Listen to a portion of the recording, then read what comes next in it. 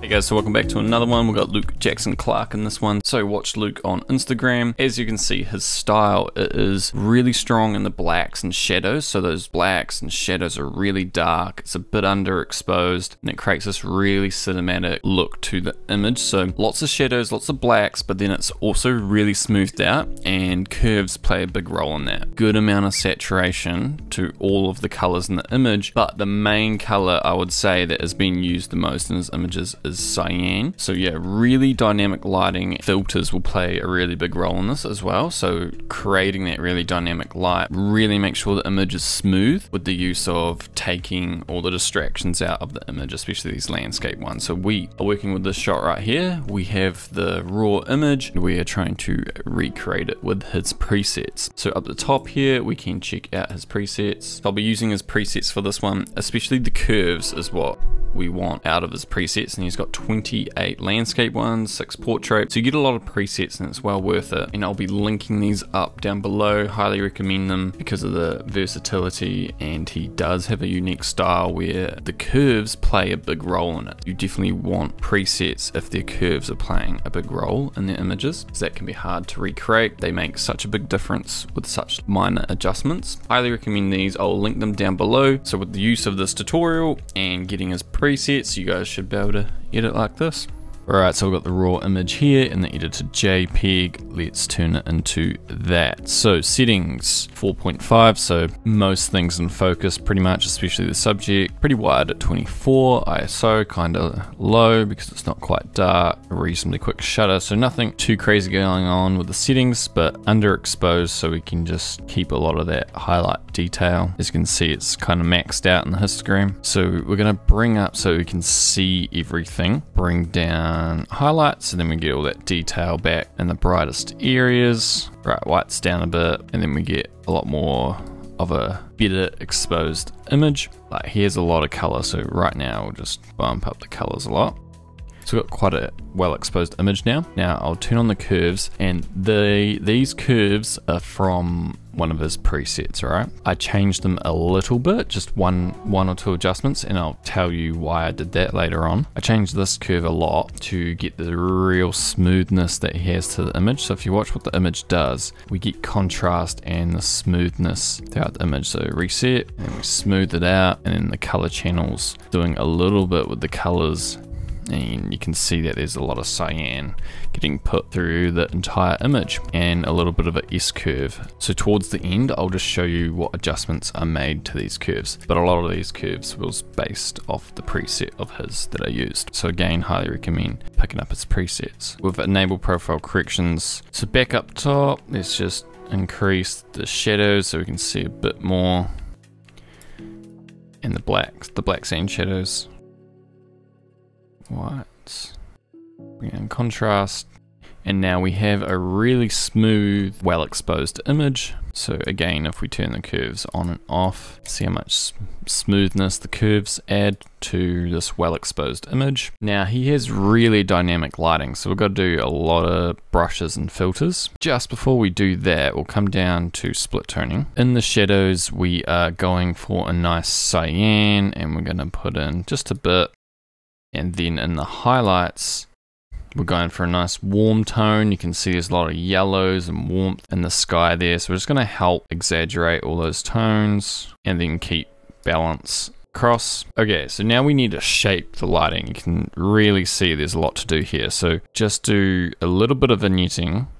And then while we're here, we'll just bump up the grain a bit, not too much, not that noticeable. I think it just gives a little bit of texture. Okay, so filters, we have them placed. So here are all our filters that are going to give us this dynamic light. So let's start with a really obvious one up top here. Bring down exposure. And what we're doing is just trying to like guide our eye and improve the composition of the photo kinda. Maybe blacks to get it a bit darker like his. To keep all the blues, I'm just going to bring down the cool tones. Do some HSL work to get the correct colors still. Then let's go to this one. So on the right side here, exposure down. And then shadows to make it soft and gradual. Now, I'm not sure about this, but I might just bump up the saturation there. He does hold a lot of color in the shadows. We'll see, we might come back to that. In the car itself, so what we want is up the exposure, shine to the car, make it stand out a bit more, clarity for that crispness to the car. Then possibly a bit of dehaze to like, so we don't have so much glare on the car. So like, I want to get rid of this glare. So just a little bit of dehaze I think helps with that. And then we'll make it pop a little with saturation. Just real quickly bounce back to HSL, bring down the blues. It looks better. Let's come back to the filters. The road's really important in this one, like acts as a bit of a leading line. So we need to up its exposure. And then the whites for a bit of a shine. Saturation, make it stand out a bit more. Go a bit more whites. Clarity to get that grit. Okay, so there's a really obvious one down the bottom. Do is drop, guiding our eye upward, framing everything. And then there's one on the left. We'll just drop this. Again, guiding our eye to the right, helping the composition. Just right in the middle, I want to bring a bit of focus to the middle of the image. So with this one, we're gonna up the exposure just a bit, or contrast, and then some saturation. So saturation up in the middle there. Now we'll go to HSL and fine tune some colors. So we're looking pretty good. Like I think we've got more warmth to the greens, so go this way a little bit. But saturation is important. Get this dimming of the colors. Oranges just in the sky there. Might bring more orange out with the filter we added in the middle, because we don't want like our number plate getting too saturated. Aquas, just trying to match it up down a bit. Blues need to come down.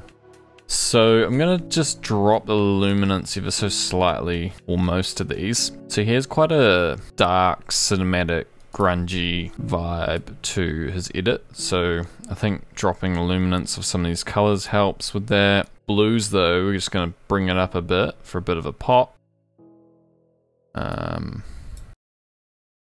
Reds.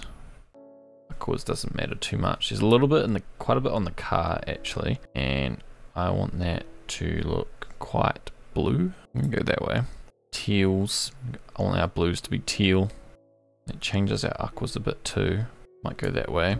Purples, not many in this image, but we don't want purple, I imagine, so make it a bit more of a blue for his other images and stuff. Yellows, so especially like looking over here, kind of like going this way a little.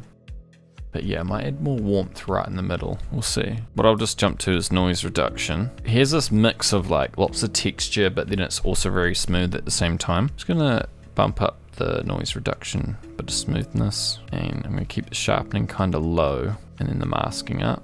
Option, so that's where it's sharpening.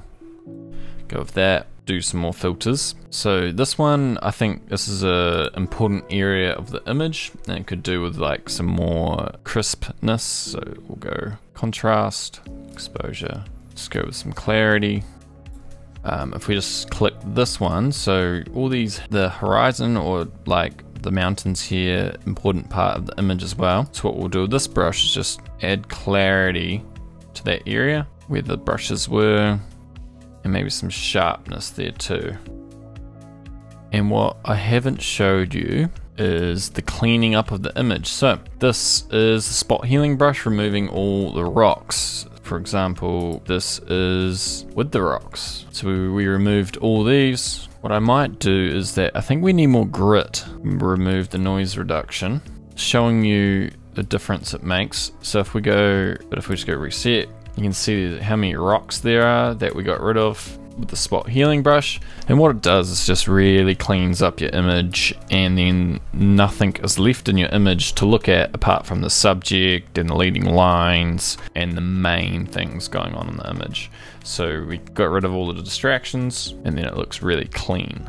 So there's the side of the door here, so just brushed on the side of the door just to brighten the exposure just a bit there. And then we have a brush here, which are on the back of the car here. It's really hard to see, real faint to see, but we've just brushed over the lights there. What I would probably do is bring down exposure maybe, just because then you can see the lights better. So maybe exposure down, whites up, and then they really shine. Maybe saturation. They look a little orange, so we could change the nature cell, or we could just add a bit of purple, warmth.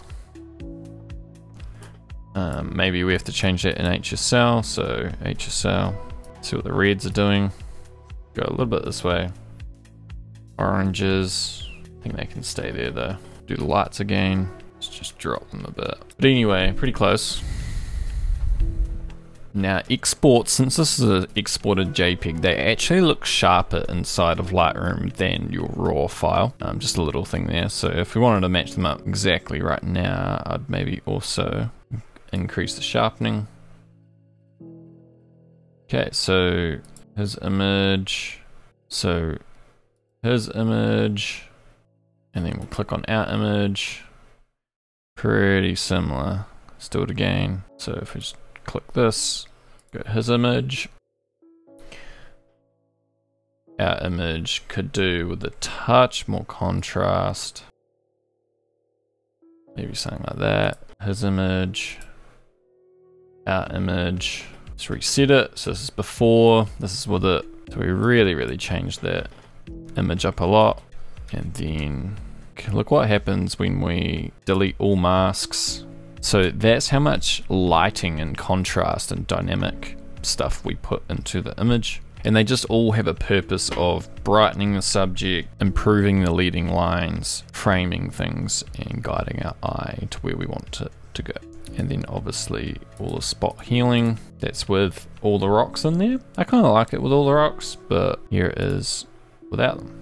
We go with the rocks, without the rocks, with the rocks, without the rocks. Now there could be a tiny bit more orange to the sky there, so I might come up here and go like that. Yellows could maybe ease back a bit. And one of the adjustments I did in the curves that I didn't tell you was I just increased the green and the highlights. So we were like this in the preset, and then I just like wanted more green in the highlights to make it more of a yellow. So I lifted the green a bit, was down here, brought it up a bit. I changed this curve a lot, but otherwise like the curves in his presets are really good. He's got a real smooth look using the curves, and then like, and they do play quite a bit of role with color as well. Reset after 4 after, all right.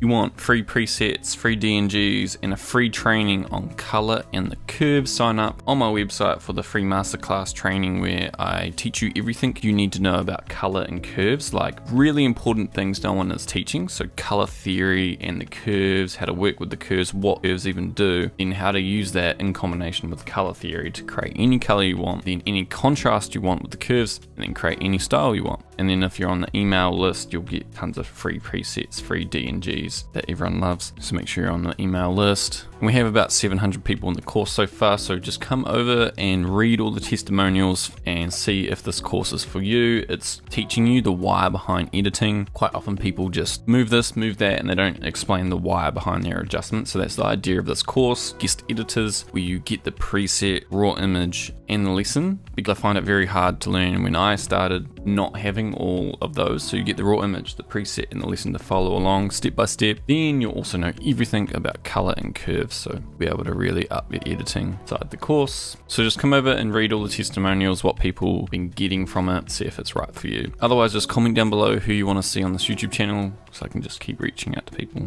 Catch you guys next month. Why would you say someone should go for my course rather than someone else's? I just think it's the level of depth and detail is massive, firstly.